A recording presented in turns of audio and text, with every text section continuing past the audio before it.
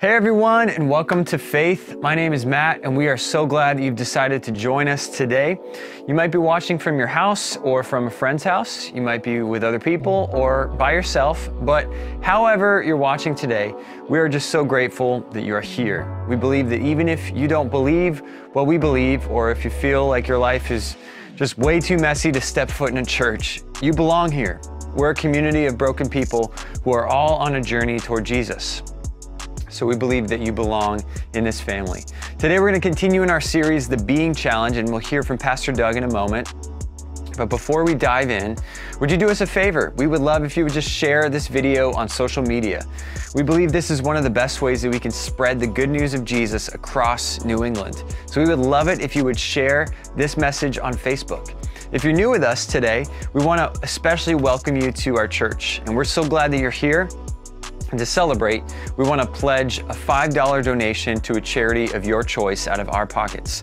All you got to do is just text Faith Church to 97,000 and then follow the steps as a guest. Once you do that, we'll send you an email asking which charity you wish us to donate to, and that's it. So again, take out your phone, you can do it right now, and text Faith Church to 97,000, and we can pledge that $5 donation today. If you'd like to partner with us today and give, the best way to do that is to text that same word, Faith Church, to 97,000. You'll get a text reply back that will direct you from there. Our whole mission here at Faith is to love and lead people into a growing faith in Jesus. And it's because of your generosity that we're able to do that. So thank you for giving. And with all that being said, our weekend experience is here, and it all starts right now.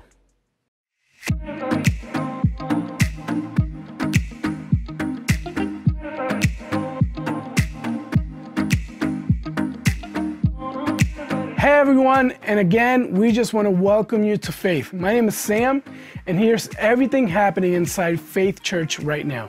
We have some exciting news about our big outreach this summer. We all know that a change of scenery is good for the soul, especially when it allows us to connect deeper with God. This summer, we are going to embark on a very special mission trip. This mission trip is local and only 4 days. Douglas Camp Meeting in Douglas, Mass. is a Christian campground serving local ministries. They partner every year with Walking in Light Ministries to provide a Christian camp experience for inner city teenagers without charging them a cent. That's amazing, and it tells the story of a camp ministry committed to share the hope found in Jesus. This camp has been around for years, and with new leadership, we hope to play a role in the restoration of this historic site into a relevant and exciting place to be. The cool part is that it's just 20 minutes away from our Faith Church campus. We are hoping to fund an outdoor basketball court and help with windows as well, and laying a helping hand in these projects and much more. The missions trip date is August 18th to the 21st, and we have 2 orientations for May where you can find more information about this. Consider signing up at faithauburn.info. Today, we want to do something that is above and beyond, like every single month. It's called the Dollar Mission Fund. Each month, we ask 100% of you to give $1 to this fund, and we give 100% of it away to the partner of the month. Some of you can give more, but all of us can give at least $1. And every single dollar given to the fund today will go towards the summer mission trip. To give to this fund, text $1 to 84321 or scan the QR code in front of you. Thank you for helping us go above and beyond for the ministries that we support. If you're new with us, if you've been coming for a few months, you might have some questions. What do you believe? What is there for my family? How can I become members? Our Next Step classes are designed for anyone who is new to Faith Church or want to get more involved. In these classes, you'll discover where you belong, what we believe, and who God is inviting you to become. Classes will be held on Zoom starting May 16 at 7:30. To sign up, text Faith Church to 97,000 and click on the Next Step option.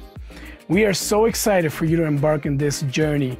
For all signups and next steps, text Faith Church to 97,000 or visit faithauburn.info. We'd love for you to connect with us this season.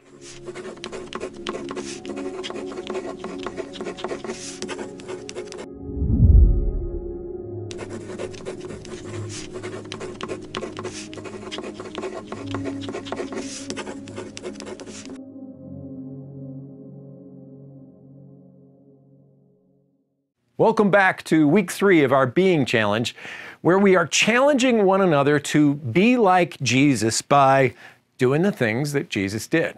We're focusing on 5 keystone habits, the habits of Jesus that are small but reap a big reward. This next keystone habit of Jesus has the capacity to transform our lives. It's prioritizing prayer.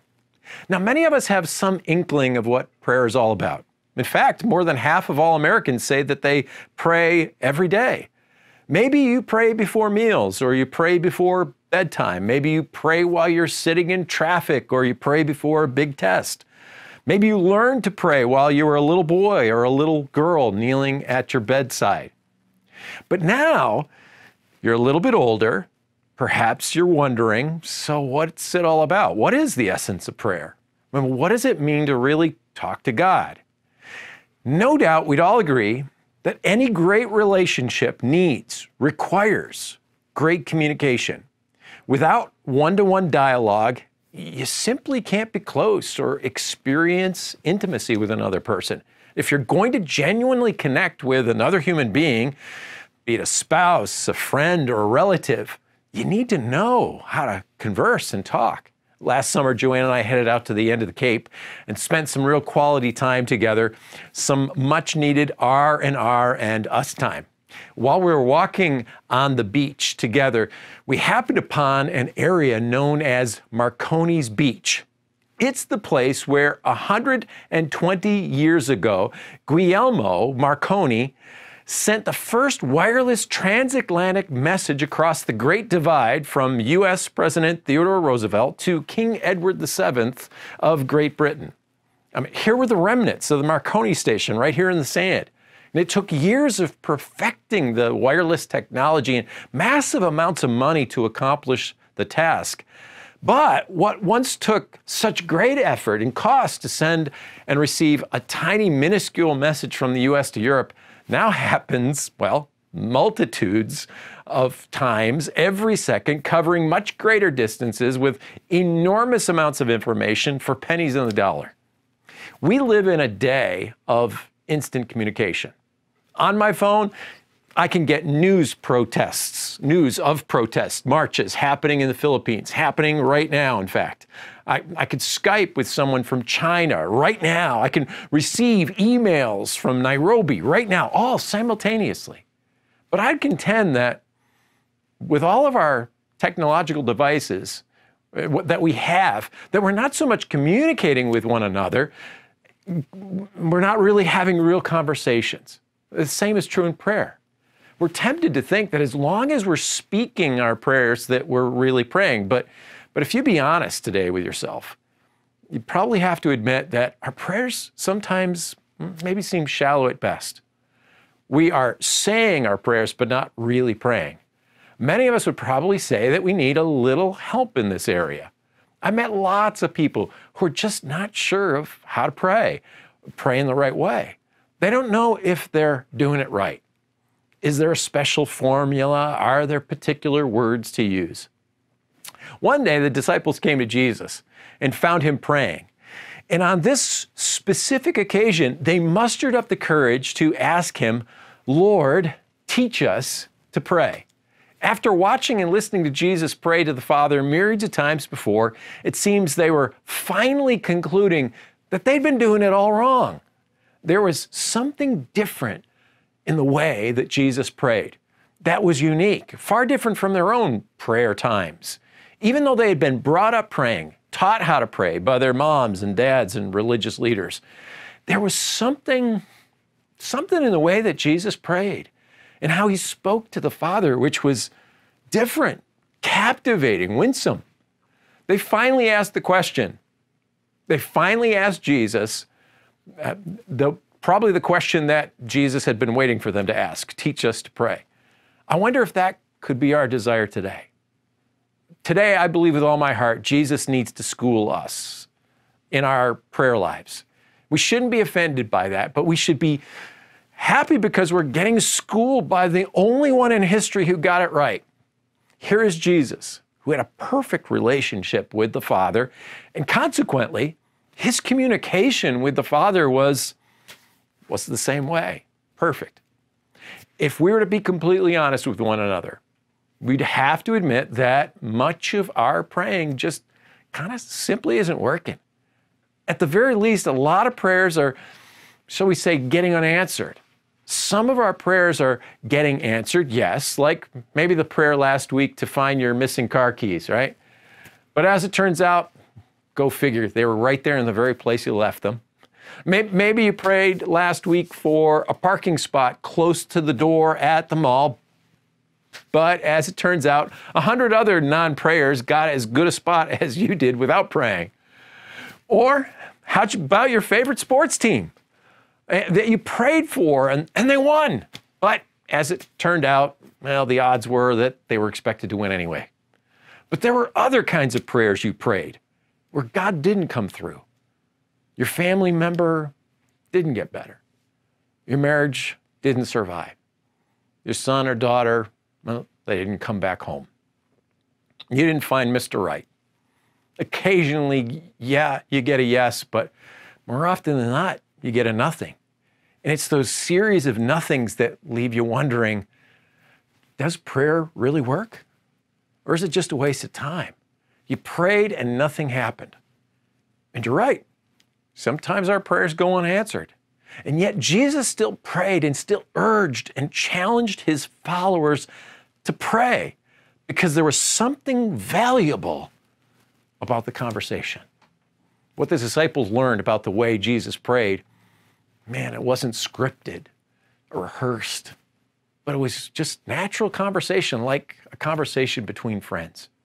There was something going on between Jesus and his heavenly Father that they weren't accustomed to.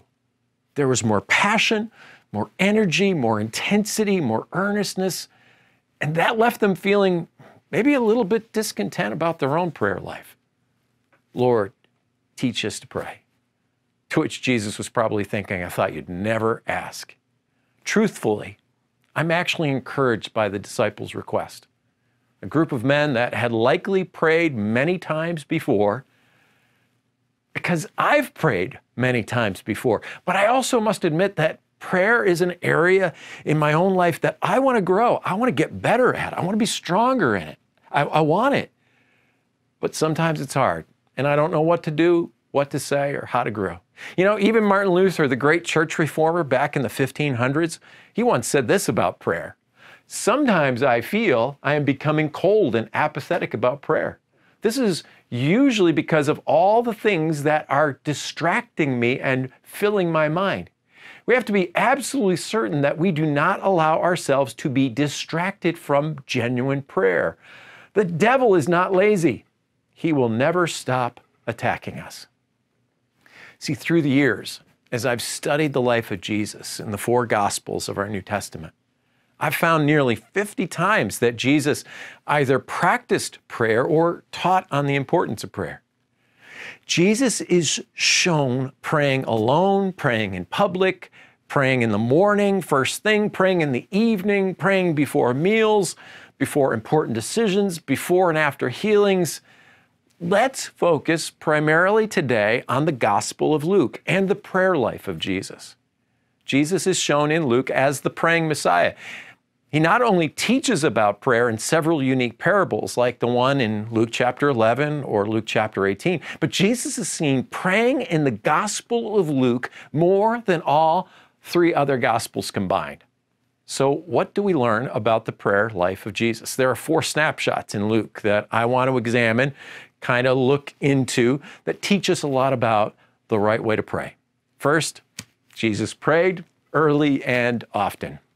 It says in Luke 5:16, but Jesus often withdrew to lonely places and prayed. Literally it says, but he himself was withdrawing in the desert places and praying. There was this continuous moving away from the crowds and towards conversation with the Father. The more the crowds congregated, the more they gathered as a result of the healings of Jesus, the more Jesus turned away from them to the desert regions and prayed with the Father. The wild enthusiasm of the crowds was running ahead of their comprehension of Christ and his mission and message. And Jesus They just could not risk letting their ambition somehow drive the train. So in order to stay on point, to stay on mission, Jesus retreated to pray.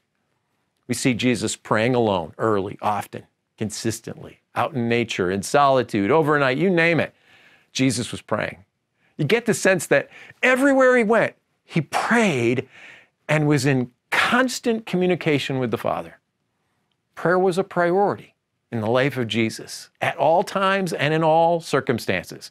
In his best-selling book, Essentialism, Greg McKeown explains the surprising history of the word priority and how its meaning has kind of shifted over time. He says this, the word priority came into the English language in the 1400s.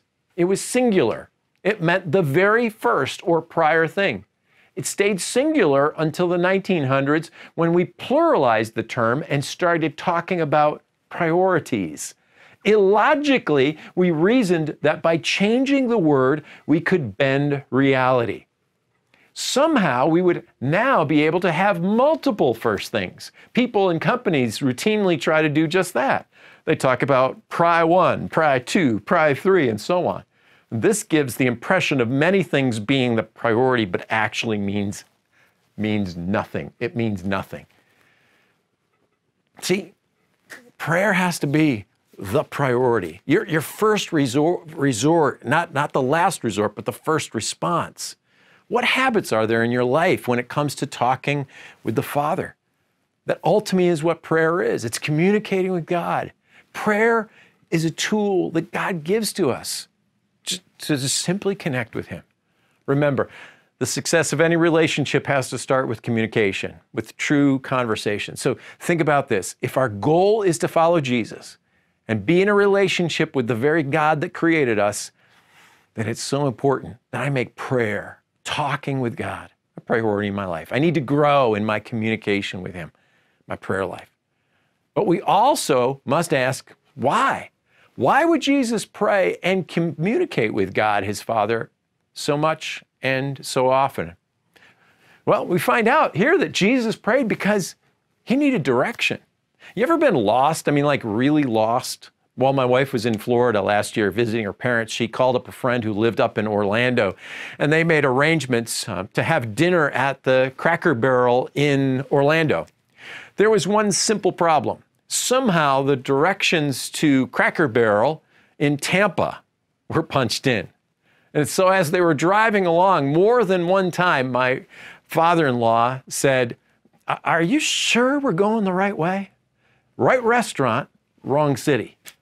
See, I want to argue that while we can laugh at this story, that many of us spiritually are doing the very same thing when it comes to our walk with God. We want to end our journey at the pearly gates. And yet, we seem to be blindly following the directions towards a different destination. Now, can I just ask a difficult but important question right now? Whose directions do you follow?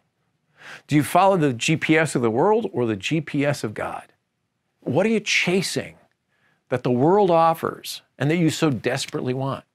There may be some things that look appealing on the outside, on the surface maybe, but following the world's directions will just make you a normal person and ultimately land you in the wrong place. Let me tell you what's normal today for people living today. Evite says that the average American hasn't made a friend, one friend, new friend in the last 5 years. Cigna says 61% of Americans are lonely, and that was pre-pandemic. 73% of all Americans are in some serious form of debt, according to Northwestern Mutual. Career Builder tells us that 78% of all people live paycheck to paycheck. Gallup says that in the USA, 70% of all people working are unhappy and don't care about what they do. And about half of all marriages end in divorce in our country. And we're the worst, 6th worst in the world. So that's what it means to be normal. All these statistics are reasons that I'm not interested in being normal. I want to be different. I want to challenge the status quo and tell you there's a better way. Rather than following the ways of the world, we can actually follow God and his direction. Luke 6 tells us about an incident that happened early in the ministry of Jesus. And one of those days, Jesus went up on a mountainside to pray, and spent the night praying to God. And when morning came, he called to his disciples to him, whom he also designated as apostles. These were the 12. When Jesus needed direction, what did he do? He went to the Father for the next play in the playbook. He consulted with his Father rather than having a prideful, independent spirit that says, I could do it myself. He chose instead to lean on his Father. You know, back in the Old Testament, Solomon, the wise king, said it so wonderfully, trust in the Lord with all your heart. Lean not on your own understanding, but in all your ways acknowledge him. God's redemptive plan relied on the men Jesus chose as his disciples. Not only would they play a significant part in his ministry, but they would play a key role in the establishment of the church. He prayed all day, all night to get from his Father the names of the men who would change the world. The only perfect person to ever exist knew that big decisions and prayer needed to go hand in hand. When you're making important decisions, what a powerful tool you have whereby you can access God and his infinite wisdom. So the next time you have an important decision to make, like choosing a job, choosing a mate, choosing a place to live, why not spend considerable time in prayer, just like Jesus? Jesus also needed something even more vital. Jesus prayed because he needed strength. Even Jesus got overwhelmed. I know he was fully God, but he was also fully man. And one of the places where we see most evidently his humanness, his human nature come out is just before the crucifixion. The gospel writers tell us that Jesus took his disciples out to a place called Gethsemane, which literally means the place of crushing, because it was there that there's an olive grove, and that's where you press the olives to make olive oil. Jesus intentionally chooses this place to pray, this place of crushing, in order to pour out his heart and lament before God regarding the agony he was about to endure. He tells them that his soul was overwhelmed with sorrow. And the Greek word there is agonia, our word for agony, a sorrow to the point of death. And then Luke adds something that the other gospel writers do not. He says this, and being in anguish, he prayed more earnestly, and his sweat was like drops of blood falling to the ground. Jesus was overwhelmed with a kind of sorrow to the point of death, which caused a very real physical condition known as hematidrosis, the moment when capillaries dilate to the point of bursting, releasing blood through the sweat glands. It's caused by a severe and extreme stress upon the body. I'll bet some of you didn't know that Jesus could in fact become that overwhelmed, but he did. So where did he go? He went to the Father for strength. He went to his Father to express his pain. Jesus conquered at Calvary because he was committed to pray in Gethsemane. The reason we come to God in prayer is we need help. We need him to intervene. We realize we can't tackle this problem on our own. We are powerless in facing some of life's toughest situations that come upon us. We can't fix some things that are broken with our own power or strength, but God can. And a simple prayer that says, God, I need you. I've tried in my own strength and I can't do it. Praying to God is admitting that you're powerless over whatever is confronting you. And as you're admitting, God, I need you, you're declaring two things. You're declaring you're not God and that God is God. It's not only thinking of yourself in the proper light, but it's putting God on his throne. It's declaring that he's greater, he's capable. Now, as Jesus needed strength to endure, how much more do we need strength to conquer our own worries and our own fears, our guilt, our grief, whatever other demons may be attacking us? In just a couple of weeks, we're going to start a sermon series based upon the thoughts of Christian psychologist Dr. Henry Cloud. I'm really excited about it. Last year, just prior to the pandemic and the subsequent shutdown of everything, Dr. Cloud had a double knee surgery replacement, double knee replacement. Both knees. Couldn't walk for the entire year. And this one time very active man noticed something happening emotionally within him. Depression, severe depression, like never before. Close friends came over to pray with him and pray over him. And while in prayer, he felt this deep, great heaviness deep within. And what happened next was really a God thing. Prompted by the Holy Spirit, his wife Tori said out loud to everybody, I get the sense that you are dealing with some kind of loss from your childhood. Now, Henry had never told her this before. He had been paralyzed as a child for nearly 2 years as a young child, never really processed it with anyone. And while in prayer that night, he began to weep and lament and just pour out his pain in prayer. It was the first time that he had let God have those emotions of pain from childhood. See, your grieving plan needs to include prayer time with God. You need more than just a 5-minute fix of prayer, but you need a prayer life. You need to change the narrative of life of how you're seeing it. It's like watching a Netflix movie and getting to push the pause button to take a break. When we're in pain, you get to push the pause button of pain and reassess.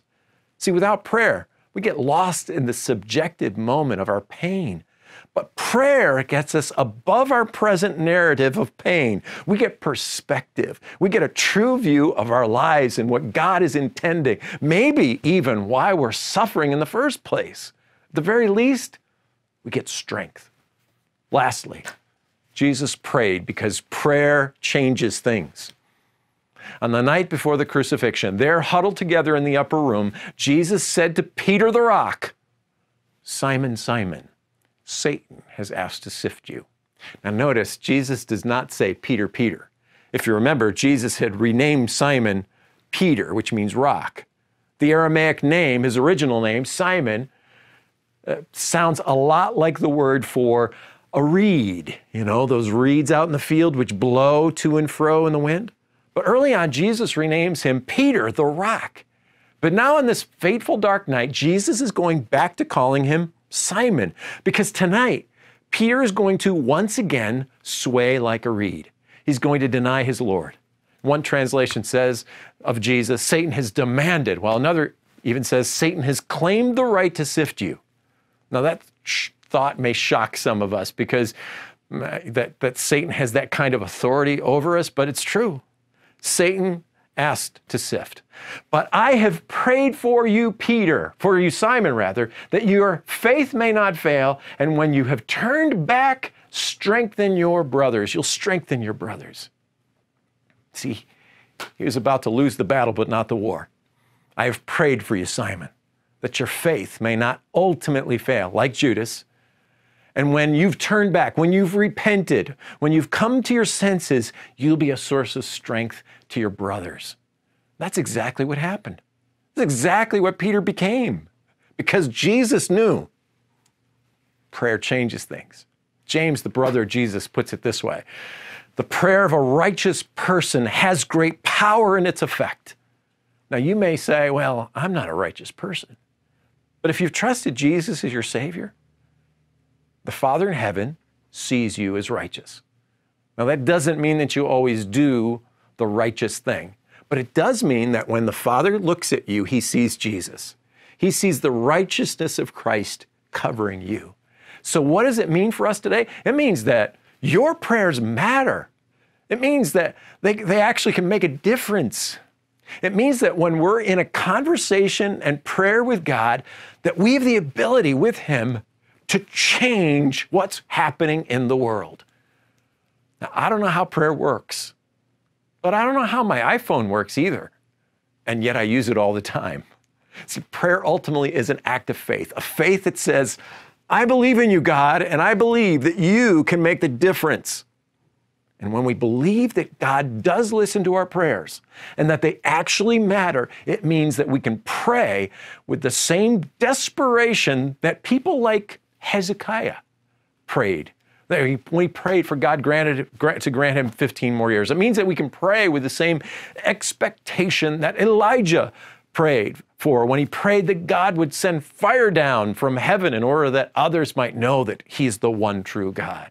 It means that we can pray with the same trust that Daniel prayed with, the trust that saw Daniel live through being thrown into a den of lions. It means that we can pray with the same faith that Jesus prayed when he healed the sick, when he calmed the storm, and even raised the dead. It means that we can pray with the same passion that the disciples prayed for when they healed the sick and raised the dead and began the church. And we pray with the same excitement and hope that some of our church fathers, those who've gone before us, prayed for when they prayed that God would show them his grace. Because our God answers our prayers, not always the way we want him to, not always in the timing that we desire, but in the ways which his will is done in this world, and always for our benefit, never for our detriment. You see, if we come at this with the notion that God is a favor distributor, that he is obligated to answer me the way I want him to, then guess what? You will be sorely disappointed. And some of you quit praying probably because God didn't do what you asked him to do. And you assumed that unanswered prayer said something about God, but in reality, it said something about your view of God. You probably concluded this: God doesn't answer prayer, and therefore, God doesn't care. Hence, God isn't there. In other words, you're seeing him as a kind of a genie in the bottle, a vending machine divine who distributes blessings according to your wishes. Just rub the lamp. But Jesus doesn't teach us that. He doesn't show us that. What if prayer is the means by which you rightly relate and converse with your heavenly Father who art in heaven? To have conversation with him as you would with anyone else, telling him your hopes, your dreams, your desires, your hurts, your pain, your sorrows. What if prayer is the place where you communicate your love and your surrender to his will, no matter what? Thy will be done on earth as it is in heaven.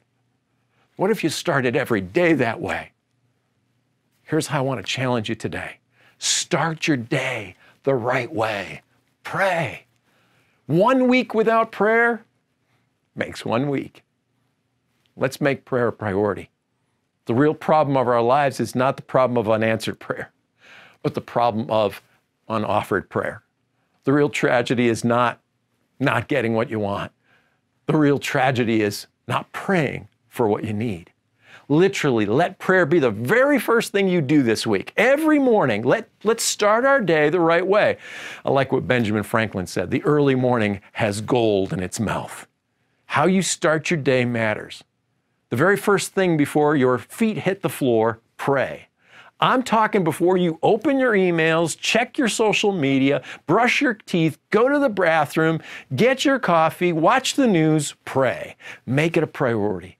Put it in its proper place. Start by thanking God for a new day and then pray for help. It's a new day, God. I'm coming to you first. I need your help. You're the one that brings help into this world.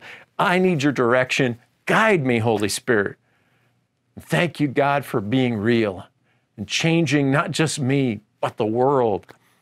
Now, as we close today, let's spend a few minutes in prayer right now, right here, right now. We're going to put on your screen a list of things that you can pray for. Let's spend some time right now giving these things over to God. And then we'll close with a worship song in just a few moments.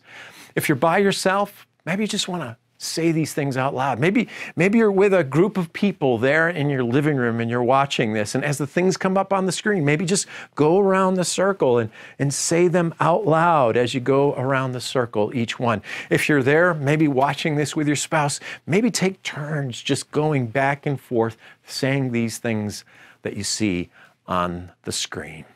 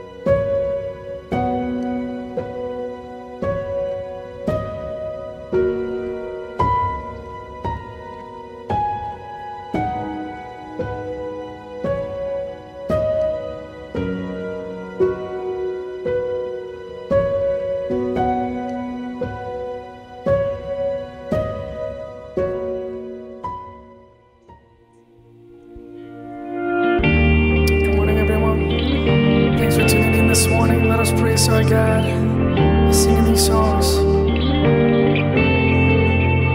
There is no fear, 'cause I believe. There is no doubt, 'cause I have seen your faithfulness, my fortress, over and over.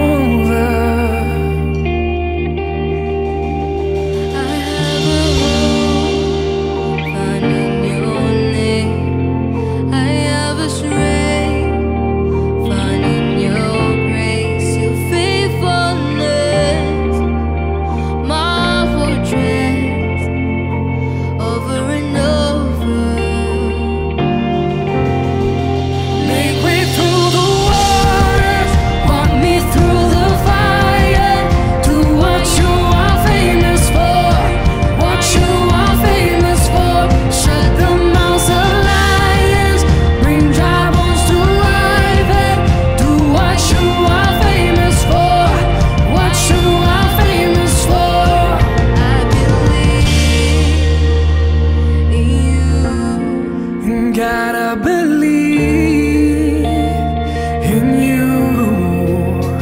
Release your love inside of me. Unleash your power for all to see.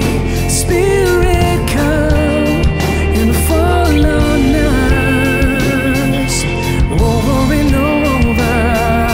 Oh Lord, make way through the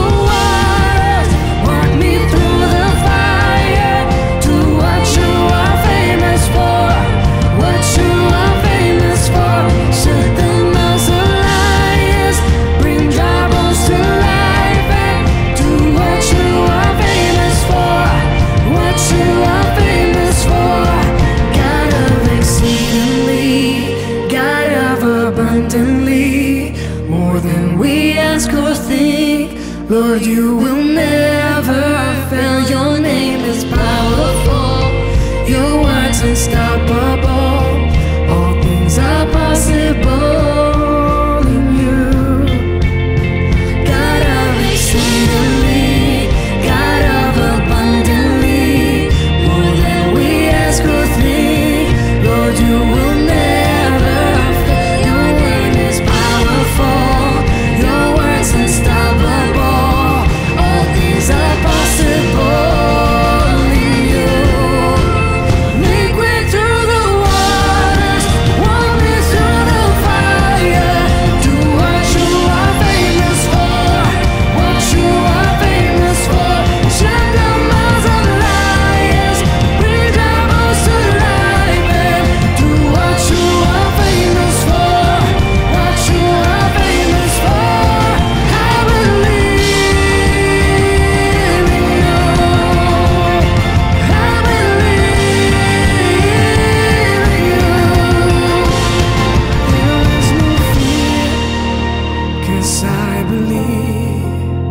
There is no doubt, 'cause I have seen your faithfulness, my fortress, over and over.